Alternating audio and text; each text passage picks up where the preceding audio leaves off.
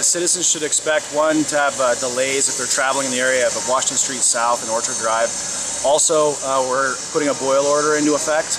We're asking citizens to either drink bottled water or to boil any water that they may be drinking. The boil orders for homes that are south of Park Avenue. This is not a declaration of emergency. We're just asking citizens to do the bare minimum. So turn off sprinkler systems. If you don't need to use that potable water in your home, please don't. But continue to do things like wash your hands and do things that are just the basic necessities. We also expect that there's going to be a reduced pressure for most people's water that's coming into their homes. So these are some of the things that unfortunately citizens will have to, we're asking citizens to be patient with us and to work through this. We're working as fast as we can to expose the water line and get it repaired as quickly as possible so that we can restore that service. So this is one of our water lines that feeds our potable water system. We actually have three that come from 3 different pumping stations, from Blue Lakes and then from 2 others in South Twin Falls, or south of Twin Falls.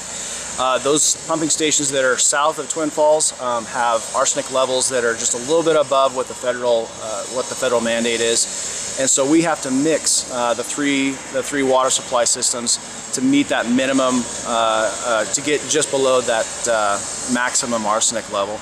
This is one of the what we call the arsenic lines coming from South Twin Falls that feeds the potable water supply. So we're not operating at a maximum capacity. That's also one of the reasons why we're asking citizens to conserve water, because not operating at maximum capacity means that we're unable to supply the amount of water that we're normally doing on an average day.